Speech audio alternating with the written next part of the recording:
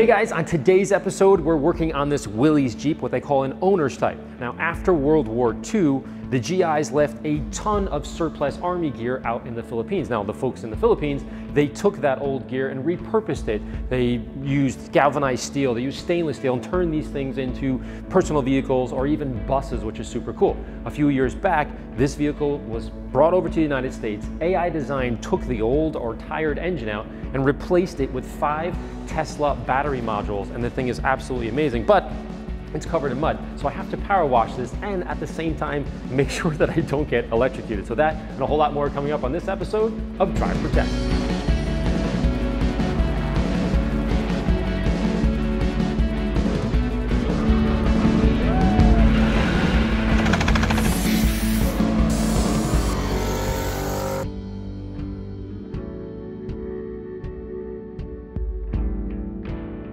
Now the Jeep is covered from top to bottom in heavy mud, or more like clay, exactly the same as the green RS4 Avant video from a few months ago when Matt Farah featured it on his new Haggerty show.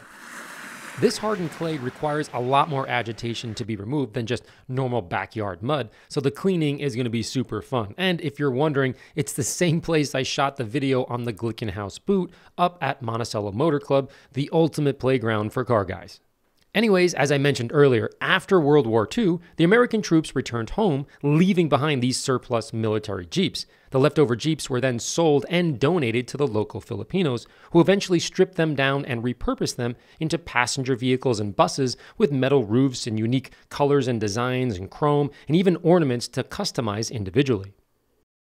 This movement is referred to as jeepney and emerged as an inexpensive mode of public transportation after the war destroyed most of the current Filipino infrastructure. To this day, the jeepney is considered a cultural icon in the Philippines, having served its citizens for over 70 years. This particular Jeep was sent over to the United States in the early 1970s with a very tired motor and sat around for a few decades. But being true to its history, once it was decided to get her back on the road, the Jeep was customized once again. Now this time, it's pretty unique. Clearly, it's all polished stainless steel, but what makes it really crazy is it's powered by an all-electric Hyper 9 motor from NetGains that puts out 173 pound-feet of torque through 5 Tesla battery modules and has a range of up to 100 miles. To house these batteries, AI Design fabricated a battery box as a visual showcase made out of CNC aluminum panels with special heat-resistant coatings and tempered glass, all being charged through a standard port in the back of the Jeep, then started with an RFID card and push-button activation. All of this is pretty cool.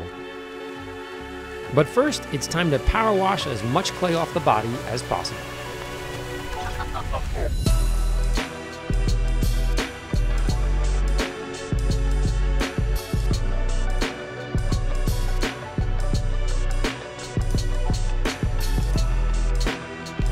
Now, my favorite part of the AI Design features is the jerry can that was made into a huge Energizer battery that's stuck to the back. That is a very cool touch.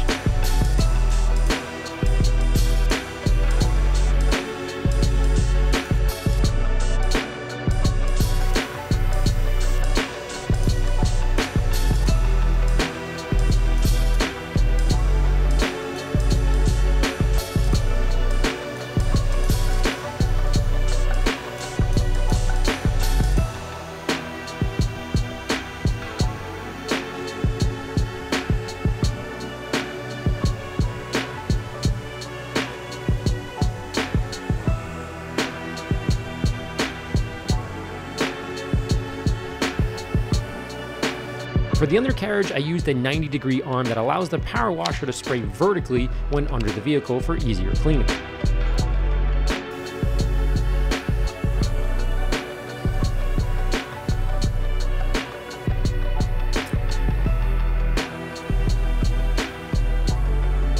After removing the heavy clay, I soaked the paint in foam using the Pro Foamer instead of the power washer with the foam gun on it, so that I could minimize the amount of water near an open cockpit in an all-electric vehicle, and of course it being a prototype. Now when you're using a foam gun on a power washer, it tends to spray everywhere, which is great. In this case, I needed to kind of narrow it down, so the Pro Foamer was a better choice.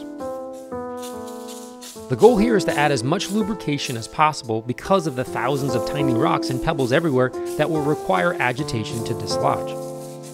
I repeated the same process on the undercarriage as well. After soaking for a few minutes, I first scrubbed the wheels and the wheel wells with Titan 12 degreaser and a lug nut brush.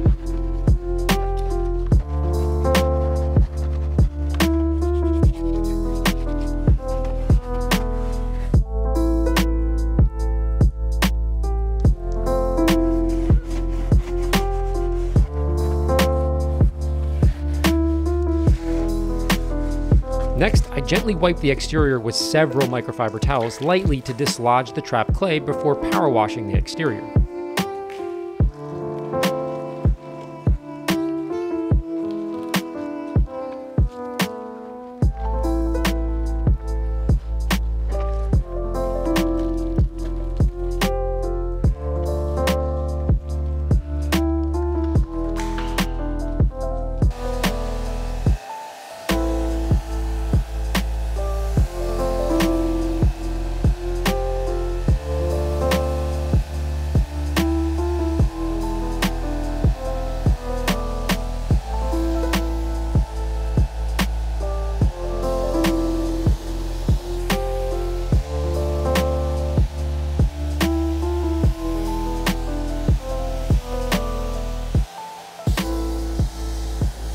Once done, I dried the metal with hydrate and a microfiber towel. Now, it's very important not to use a squeegee or a water blade here because it is inevitable that you'll have leftover dirt. And if you grind that grit back into the paint when you're drying, you could potentially scratch the paint or the metal in this case. So microfiber towels are better at picking up and holding the dirt instead of rolling or grinding it on the surface like a water blade to minimize that scratching if you happen to leave leftover dirty spots.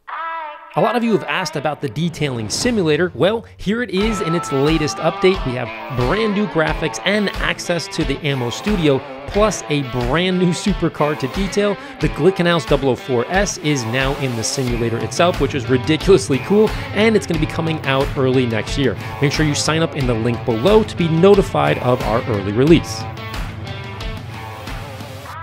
Okay, at this point, we've cleaned the outside, the underneath, and the wheels. Now, normally I would just take a power washer and power wash the inside of the Jeep, especially with this much mud. We're not doing it for a couple of reasons. Number one, there's no holes in the floor. And the reason there's no holes in the floor is this is a prototype. The idea was to drive it through the mud, kind of figure out where all the mud settles and the water settles, and then say, let's put a hole here, a hole there, a hole there. We haven't quite done that yet. Again, a prototype. Number two, underneath the driver's side seat, there is an electrical box, and that box hasn't been built yet because, again, it's still a prototype. They're still messing with it. And then number three, this leather is unbelievable. It's garment leather, kind of like jacket leather. So again, we don't want to hit it with a power washer. So what we are going to do is hit the inside with a Pro Foamer, fill it up with frothy, and just kind of scoop it out and clean it up. And this thing's going to look amazing. For the interior, I switched to my all frothy Pro Foamer because I can't use a power washer in this area. And I used a dozen or so blue towels and just kind of scooped up as much clay as I could. And I did my best to minimize the scratching, which on the floor panel is somewhat inevitable.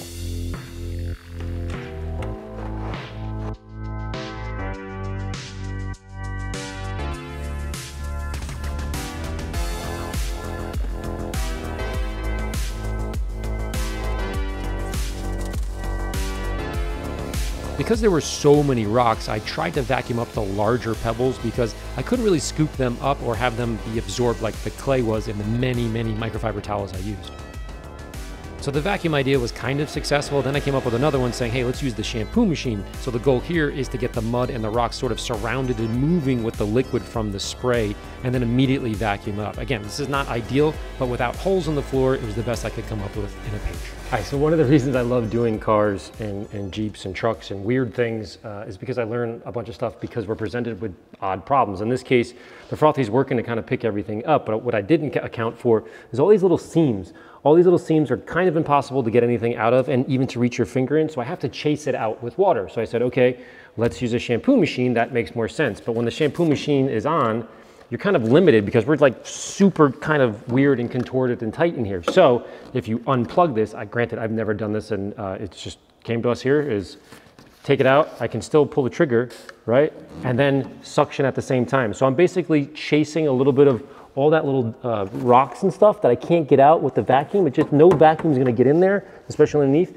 I chase it out a little bit with water and then immediately suck it up so it's not jeopardizing anything and it's getting the dirt out. Kind of a cool thing. I've never thought about that. I'm sure I am going to lose some sleep thinking about that later. Anyhow, let's do this. Next up was the Calvin Klein leather seats. I used lather interior cleaner and an interior brush.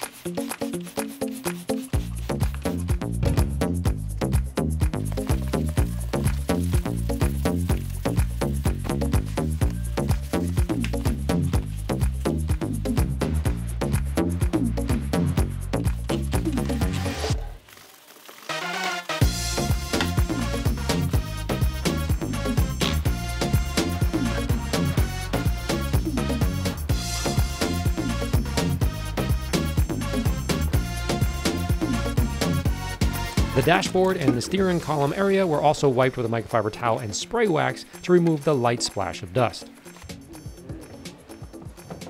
Lastly, on the engine compartment, I used a power washer, but this time it was off. So I was just using a very thin, very light layer of water to push the clay remnants off the frame and onto the ground without getting anything too wet. Then I followed up with lots of towels and spray wax before touching up the exterior with a final wipe.